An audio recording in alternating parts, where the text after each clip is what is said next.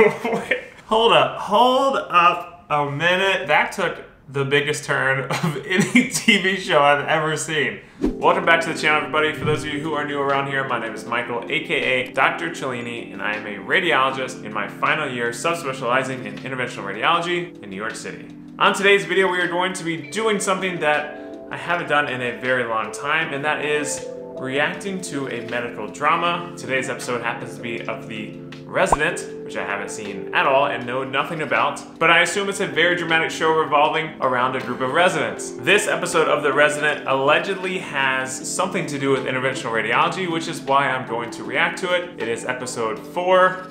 No, wait. What is it? Season 4, episode 5. Now, I normally don't like to do these kind of videos because, for one, they are overdone on YouTube. I feel like every YouTube doctor has done at least one reaction video to some medical drama. But since there is interventional radiology involved and I haven't seen this episode or this series of The Resident, I figured I'd give it a try and tell me what you think about it. Let's go.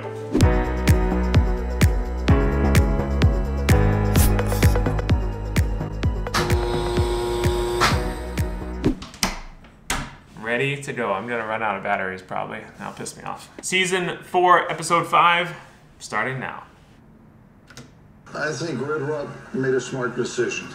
With terrible human consequences. Atlanta needs Chastain. The other hospitals can't possibly... Is this based in Atlanta? I'm from Atlanta. Maybe this is like some tie-in with Grady Hospital because they're always trying to shut down Grady Hospital in Atlanta and they have to have it for the whole Atlanta to survive down there and all the sports team and everything. I'll take it to his room.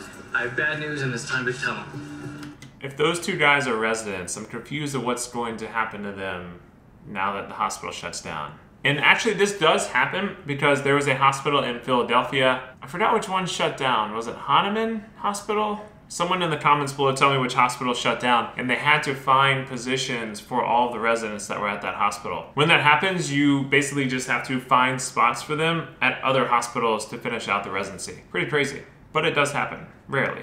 Dr. Pravesh, I'm not blind. I can see everybody being wheeled out of here, but I've got an inoperable AVM on my heart. You told me so yourself. Well, that's news. He has an inoperable arteriovenous fistula in his heart, which is very rare. Curious to see how they're gonna treat that. Are you calling the cops? I'm not calling cops, I'm just calling for help. No, don't call the cops! So you need to calm down, okay? Get out of here! What? What just happened? I mean, that took the biggest turn of any TV show I've ever seen. I was like, this is a slow start. Now we're in it. Let's go. Here, you're bleeding. You need sutures.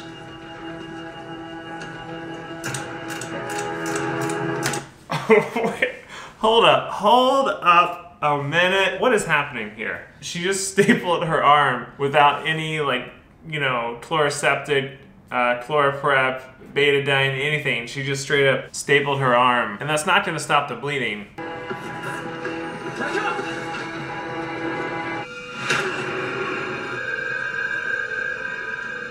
So I believe they call that like a cardiac thump or something. It's obviously not done in normal practice. I've never seen it done because if someone did that to a patient in the hospital, they'd probably arrest me or whoever did it. But sometimes if you pound the chest like that, it can have an effect on the circuit in the heart and restart it. I guess if you don't have a defibrillator, you don't really have much of a choice, so yeah.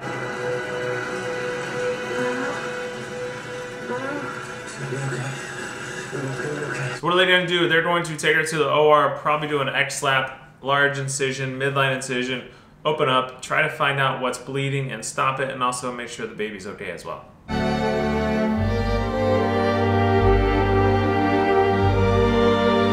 So they clamp the aorta. That's what you do in a trauma situation where you don't know where the bleeding's come from. The aorta is the main vessel in the body that all the bleeding could come from in the abdomen. And then he said there's a renal vein laceration, which they could repair as well. Honestly, they could have just came to IR and we could have fixed that too, but.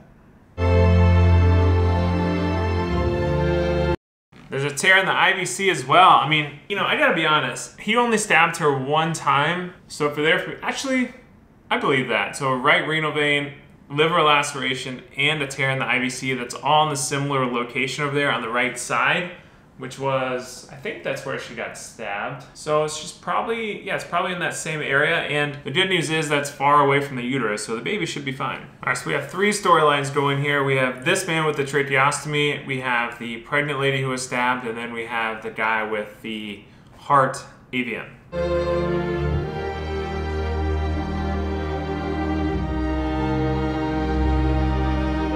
I can't tell if he's like trying to end his life because he's miserable, or I don't know the backstory behind this guy. So it doesn't look like Nick is going to wake up anytime soon. Could be she suffered a catastrophic brain injury in the ER. So she was pulseless, lost a ton of blood, which means her brain may have gotten the oxygenation that it needed during those times. So she could have suffered a stroke or a neurological injury, but you won't know until the patient wakes up, if they ever do. Hey, look at this. It's Kane's idea about Henry. Treat his AVM like a brain tumor? The question is, do we have an interventional radiology suite that's still intact? On the second floor, yeah. Look at me now. Let's go. I was wondering when we were gonna get into the interventional radiology part of this. I mean, we're like 45 minutes in here. So you target the OM1.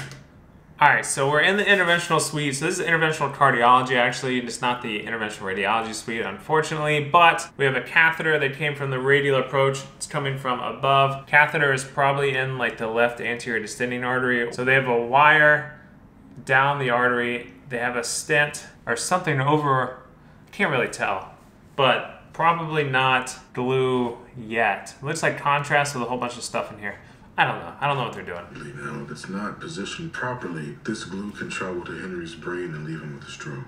And by the way, this is actually literally glue or N-butyl cyanoacrylate, which is essentially just like crazy glue. This is the stuff we inject into vessels. I use it all the time to block off blood vessels that are bleeding. We just get into the vessel, inject a little like 1 milliliter or 1 cc of glue, chase it with a little D5, and it essentially shuts down that blood vessel almost immediately. And you can see the glue cast of that vessel, and it works exceptionally well, but there is a big learning curve to use it. As you can see, it is very easy for that glue to go somewhere else in the body and shut down another vessel that you don't want to shut down.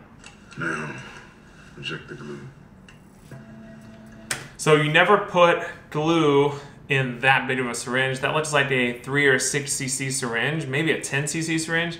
We usually use a 1 cc syringe, and the reason being because we use tenths of cc's to inject glue, because we're talking a very, very small portion of glue is injected to block off these blood vessels. So actually what they may have done is put D5 in the actual catheter to kind of lubricate the catheter, then put a little bit of glue, like 0.1 cc's, and then chase it with a full syringe of D5 after that to kind of squirt the glue out. And you can see the end of the catheter here. I guess that's a catheter, I can't really tell, but this is a glue blob coming out and blocking that vessel, which is likely the AVM.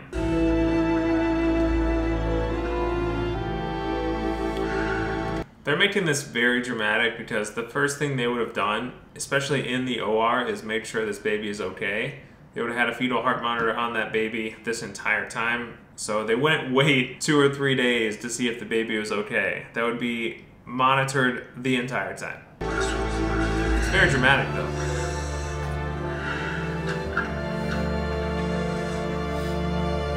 Also, just as an aside, I'm sure all the sonographers out there are chomping at bits to say this. Nobody holds the ultrasound probe like this, or like this. No, he had it like this, I think. Just like it. I'm just gonna scan you. No one holds it like that. All right, so hope you all enjoyed this video or this reaction to The Resident. Like I said, that was my first time watching it, and they did show a little bit of interventional radiology / interventional cardiology, but beggars can't be choosers. At least they showed our specialty on TV, so I can't be mad at it. Thanks to whoever told me about this episode. I appreciate it. If you have any more episodes or other medical dramas you want me to react to, let me know in the comments below. If you want me to do this again, let me know in the comments below. If you never want me to do this again, also let me know. On that note, make sure you smash the like, subscribe button, follow me on Instagram if you don't already. Turn on post notifications so you are notified when I post a new video, which is usually about once or twice every single week. Well, it's usually twice every week, Wednesday and Sundays. Otherwise, I'll see you all on the next video. Peace.